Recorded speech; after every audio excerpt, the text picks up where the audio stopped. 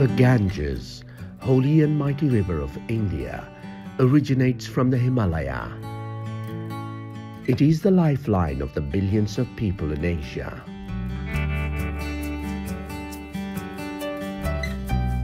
Haridwar, one of the holiest places in Hindu mythology, is located in the foothills of the Himalayas.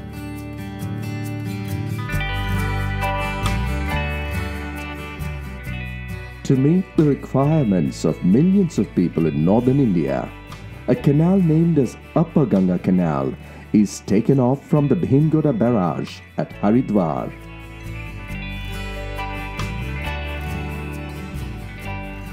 Roorkee, an ancient city, is located on the banks of this Upper Ganga Canal in the Haridwar district, just about 35 kilometers downstream. Roorkee is well known as a seat of learning, not only due to the famous Indian Institute of Technology Roorkee, but also due to earlier University of Roorkee. Back in 1847, the British established the first technical institution in the entire British Empire in the name of Thomson College of Civil Engineering.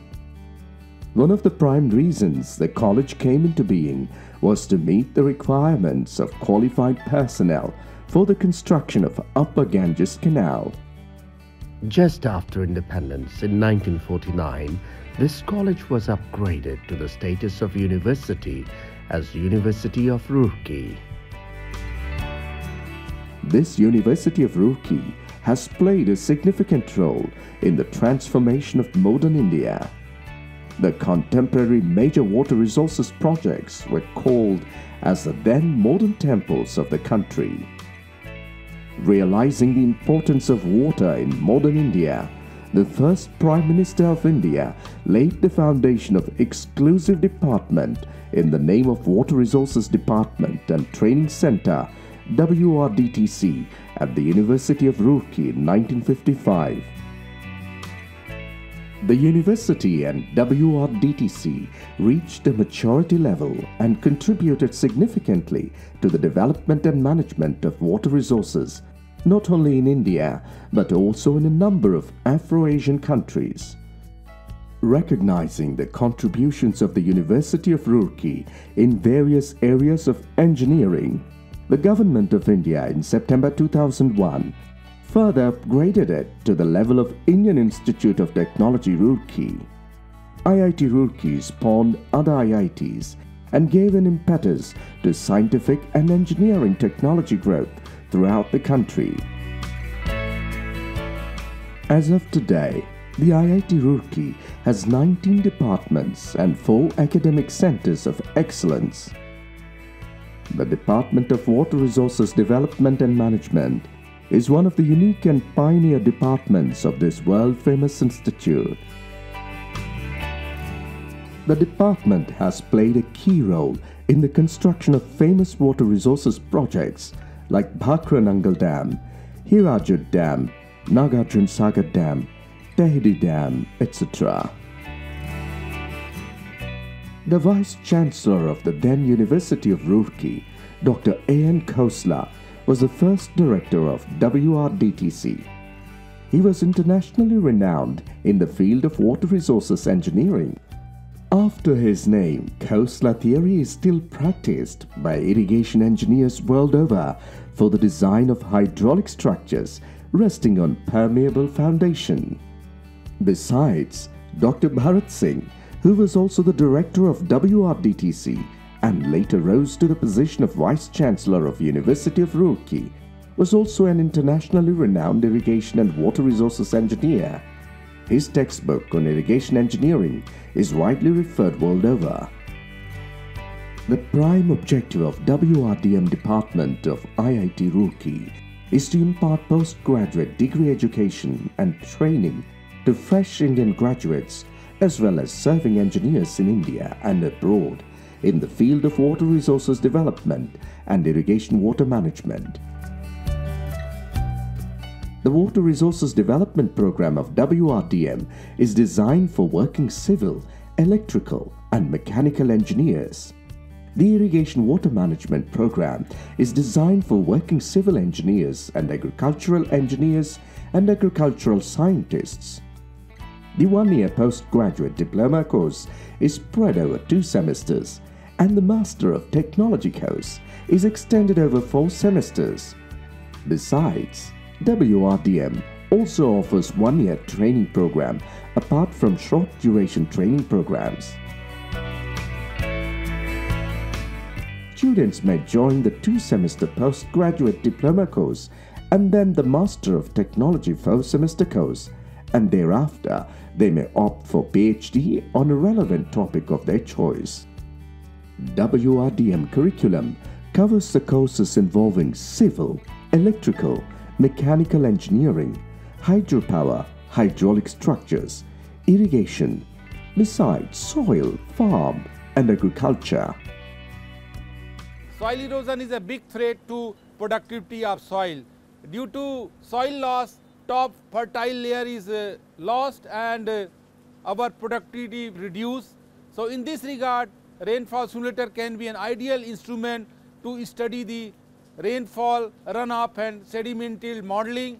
With the help of this rainfall simulator, we can understand or we can find out the relationship between the rainfall under different intensities, and that can give you the idea of how much soil loss is occurring from particular field in different intensities. I am a second year PhD student. I am working in the field of soil moisture monitoring using remote sensing data. What I do, I estimate the soil moisture from spectrometer data and go to the field and verify whether it is correct or not. Then I use that soil moisture data into hydrological modeling through data assimilation techniques. On an average, more than 100 students postgraduate each year. About 30 students obtain PhD, with dissertation on topics as diverse as runoff and sediment yield modeling, to urban drainage, to groundwater development, to remote sensing, to cyclone converters fed large asynchronous hydro-generating units. Generally, in hydropower plants, the generators are operated beyond its rated load when excess water is available. For example, it was 6 weeks in the case of Kachamangdo hydropower plant in India. That consultancy was worked under our laboratory research. That machine was manufactured for 20% overload operation. So we focus our research on the generators operated in overall hydropower plants for 20% overload operation. In this project, we work on the viability of operation of salient pole synchronous generator at 20% overload operation. So far, WRDM has trained a number of professional water resources engineers from the states of Odisha, Gujarat, Karnataka, Kerala, Maharashtra, Tamil Nadu, and so on, besides engineers from northeastern states. A number of engineers from central organizations such as Central Water Commission, CSMRS, CWPRS, CGWB, NWDA, and several public sectors such as NHPC, UJVNL, THDC, NTPC, and so on have been benefited. Apart from Indian students, students have also been benefited from several other Afro-Asian countries such as Nepal, Nigeria, Kenya, Tanzania, Sudan and Ghana, Uzbekistan, Indonesia, Thailand, Mauritius and so on. In all, more than 2,800 engineers and scientists from more than 50 countries have gained specialized expertise. Thus, WRDM is the right place for working engineers to enhance their skill and knowledge levels by joining its academic programs.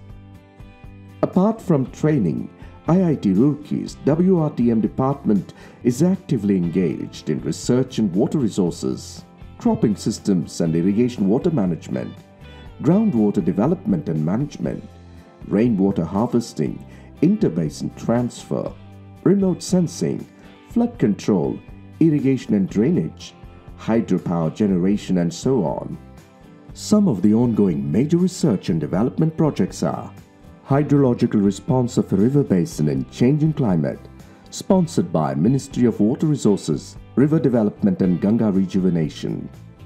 Gramin Krishi Mausam Seva and Fasal projects, sponsored by India Meteorological Department, Ministry of Earth Sciences, Government of India.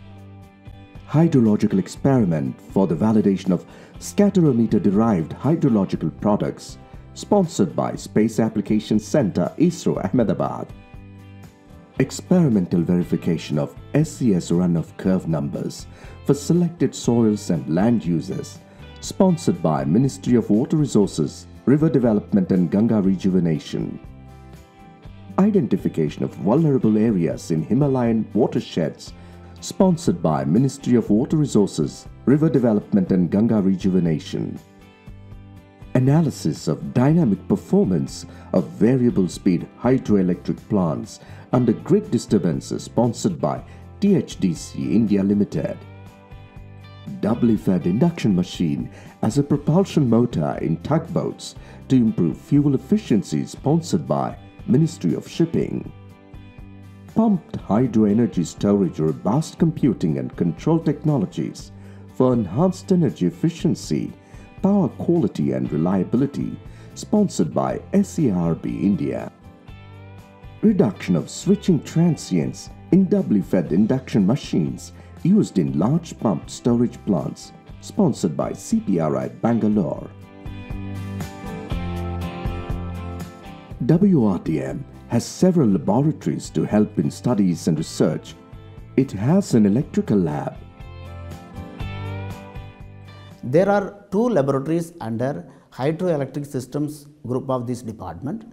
One is Hydropower Simulation Laboratory, deals with simulation of electrical and mechanical components of hydropower systems, and the other one is validating simulation results through laboratory prototypes named Power Electronics and Hydroelectric Machines Laboratory.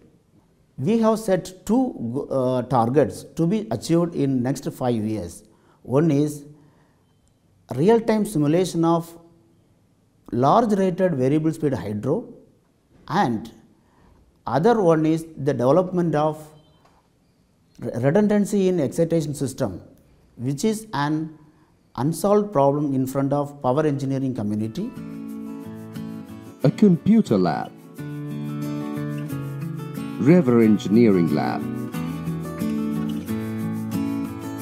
and a soil and IWM lab. In addition, the institute has established an experimental farm at Toda, Kalyanpur to carry out practical hands-on studies as well as verification of soil conservation and soil-related activities. Wrdm has highly trained and experienced faculty. Over the years, the institute and its faculty have participated in various activities, engaging with industries and government institutions. We have established two Indian standards also through this our contribution. One is IS 15792, that is artificial recharge to groundwater guidelines, and another is IS 15792. Wrdm has provided technological consultancy, and its faculty have been engaged with leading industries and public sector organizations. This has come, and I was the principal member from the institute. Such as the Water Resources Department of the Government of Odisha, Power Finance Corporation, Uttaranchal Jal Vidyut Nigam, Central Water Commission, Huda, Desain, National Hydropower Corporation and Water Resources Department of MP, and so on.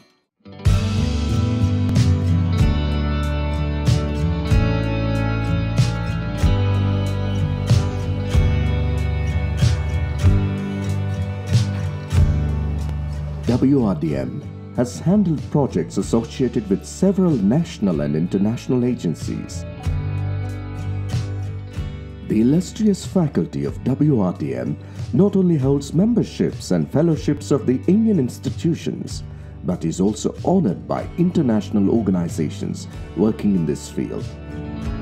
In India, rainfall is highly non-uniform in time and space.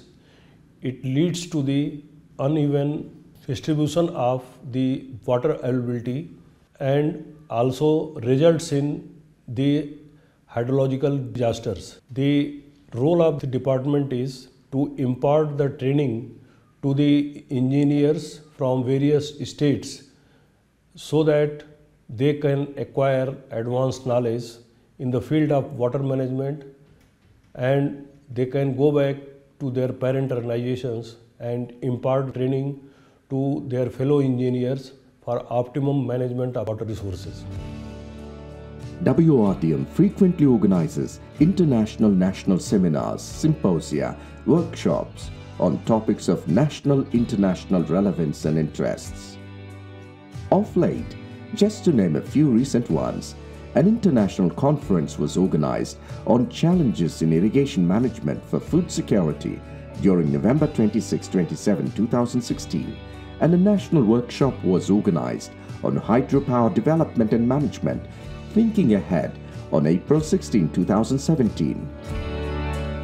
In the Department of Water Resources Development and Management, we also have a society with the name Indian Water Resources Society.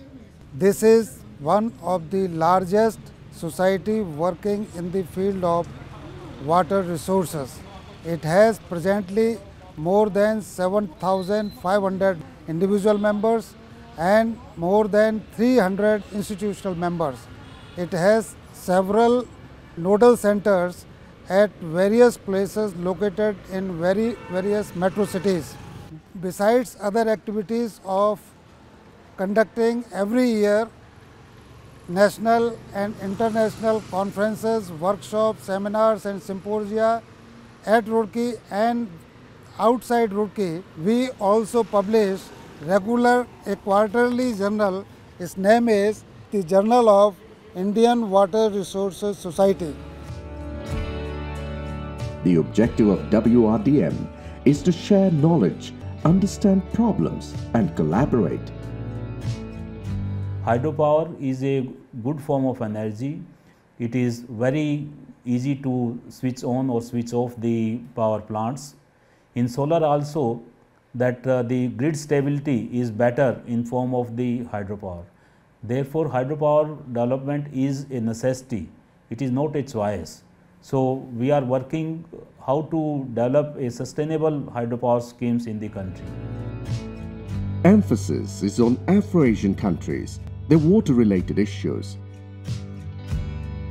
and on sharing technical expertise in order to improve conditions.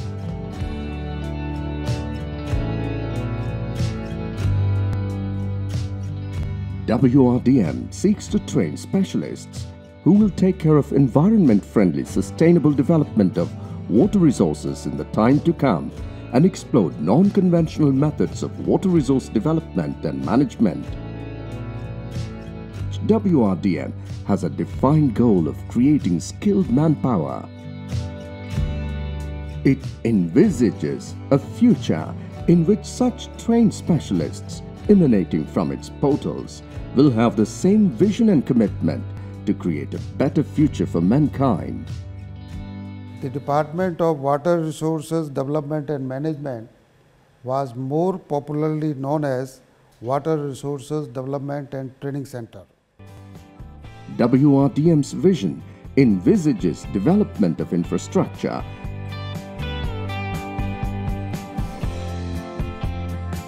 with the addition of more institutions, better equipped laboratories, better learning facilities and books, and the right faculty to impart training.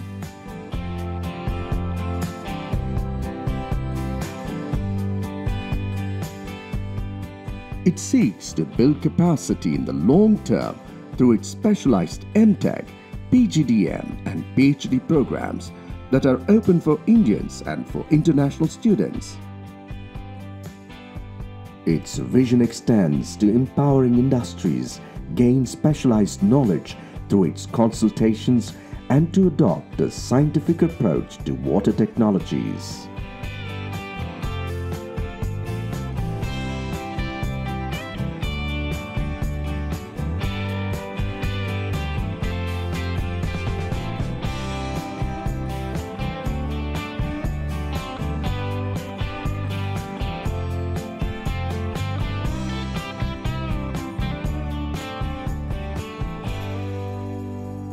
Our Water Resources Development and Management Department is closely related to the theme which led to the inception of our institute 172 years ago.